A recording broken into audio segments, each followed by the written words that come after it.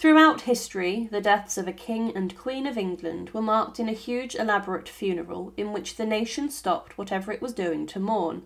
Still today, state funerals mark the deaths of monarchs. However, there was a number of traditions that date back centuries that are adhered to. One of the most prominent ideas during funerals is the effigy, which depicted a model of the king or queen who had died. These were placed on top of the coffin, and they were actually very lifelike and were dressed in the lavish robes of the dead monarch. But a number of these effigies still today can be found inside of collections and museums. But they are haunting images, almost like spectres, and they are shown to us as an insight as to what the monarchs of the day looked like before their deaths. The first Tudor king and queen to rule over England was Henry VII and Elizabeth of York. Henry VII took the throne following defeating King Richard III at the Battle of Bosworth Field during the Wars of the Roses, and he then married Elizabeth of York to unite the House of Lancaster and York, thus ending the Civil War.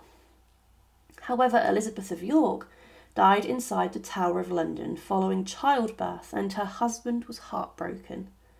Henry VII elicited a number of strong emotions that he had never demonstrated inside of the royal court. But Elizabeth's funeral was huge, and the frugal Henry spent a large sum of money to bury his wife. During the funeral preparations, a lifelike effigy of Elizabeth of York was carved of her, and it was made from pear wood, and it shows Elizabeth's head and top half and also an arm. At the time it would have been a full model of the Queen, and would have been dressed in the Queen's clothes, and this was then placed on top of the Queen's coffin. This would for many have been the first time that they saw the image of their Queen and the woman who was ruling over them. But in 1941, there was a bombing raid that hit the Tower of London, where many of the effigies were being held, and also the City of London, and the body of Elizabeth of York's effigy was made of plaster and straw, and this caught fire and was destroyed. But the effigy was then restored as best as it could be. Her husband, Henry VII, lasted a little longer on the throne, but his effigy is said to have been remarkably similar to what the king actually looked like. He had a plaster head created, and this still survives today, and it was said to have been what Henry VII looked like in his final years. He had shorter hair and a staunch look on his face of concentration, but the effigy was made based on a death mask that was cast of the Tudor king. This is why it shows a lifelike image of the king. Henry VII's funeral also occurred inside of Westminster Abbey, and he was laid to rest in a tomb that was created for him and his wife. And on this tomb an inscription reads, "Henry VII rests within this tomb, he who was the splendour of kings and light of the world, a wise and watchful monarch, courageous, lover, virtue, outstanding in beauty, vigorous and mighty, who brought peace to his kingdom, who waged very many wars, who always returned victorious from the enemy, who wedded both his daughters to kings, who was united to kings, indeed to all by treaty, who built this holy temple and erected this tomb for himself, his wife and his children. He completed more than 53 years and bore the royal sceptre for 24. The 1500 year of the Lord had passed, and the 9th after that was running its course when dawned the black day.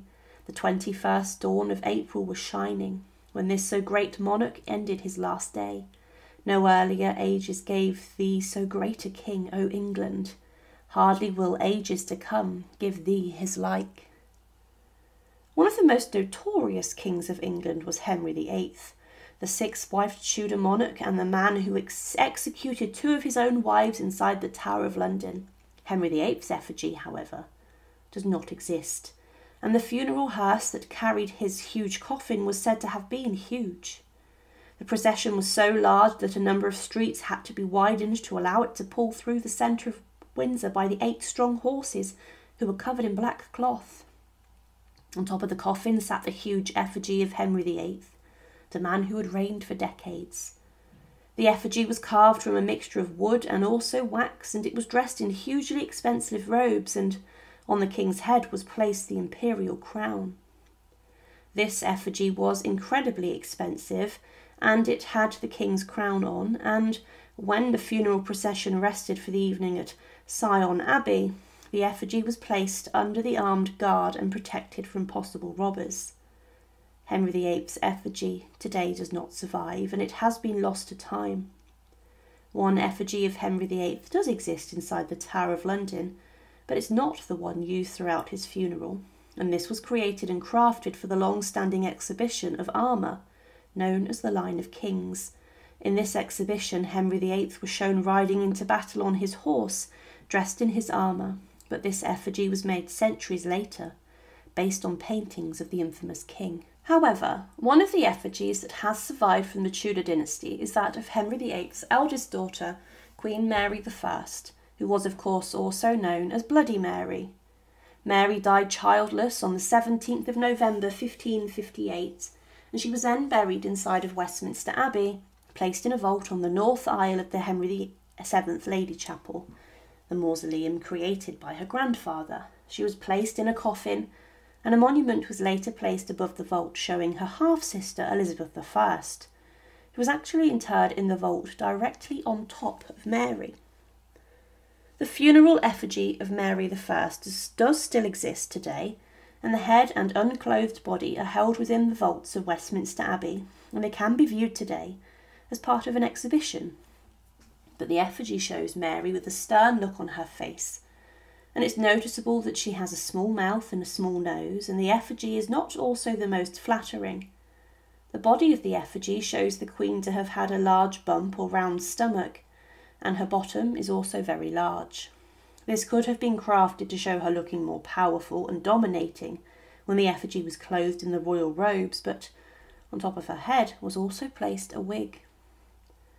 One of the greatest, if not greatest Tudor king or queen was Elizabeth I. Following her death, she was, as mentioned, buried inside of the same vault as Mary I eventually, but she was to begin with interred in the same vault as Henry VII, her grandfather. During her reign, Elizabeth I defeated the Spanish Armada and made a lot of changes to her country, and even sentenced her own cousin, Mary, Queen of Scots, to death, seeing the Scottish monarch executed by axe within the walls of Fotheringhay Castle. However, in 1603, when Elizabeth I died, her funeral was huge, and there was a huge amount of mourning across England.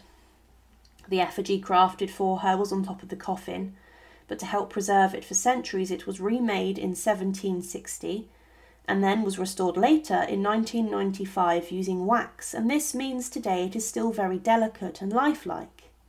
During the restoration process, a number of clothes which were placed on the effigy were discovered, and the corset and drawers that the effigy had been dressed in were then placed on display. These were some of the only clothes remaining of the last Tudor monarch, and the funeral effigy on top of the coffin had a similar look to the portraits of Elizabeth I, and she was shown to have been younger than she was in it. Today, a number of the Tudor effigies still exist centuries on from those kings and queens who ruled for almost 500 years ago. It's remarkable that these have existed and stood the test of time, and they offer a clear image as to what the kings and queens of the Tudor dynasty actually looked like. They were practical, as many people who witnessed the funeral procession would have not seen their monarch before, so they acted as an important symbol to show the people of England an image of their king or queen looking virtuous before they were consigned to history and then buried. Thank you for watching, and to support, please subscribe to Her Remarkable History. Thank you.